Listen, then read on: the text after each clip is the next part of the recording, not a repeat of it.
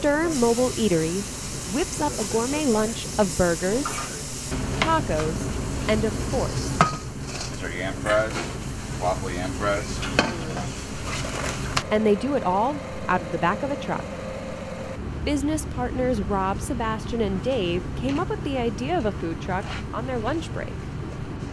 We're thinking about a restaurant, and it wasn't looking too good. So after lunch, we went downstairs, continued our break, and said, why don't we just open up a food cart? The food truck opened this past May with a locally grown menu. The one thing that it doesn't have is a warm place for customers to enjoy their food. And while other food trucks are packing it in for the winter due to inclement weather and impending snow, Stir Mobile Eatery is toughing it out.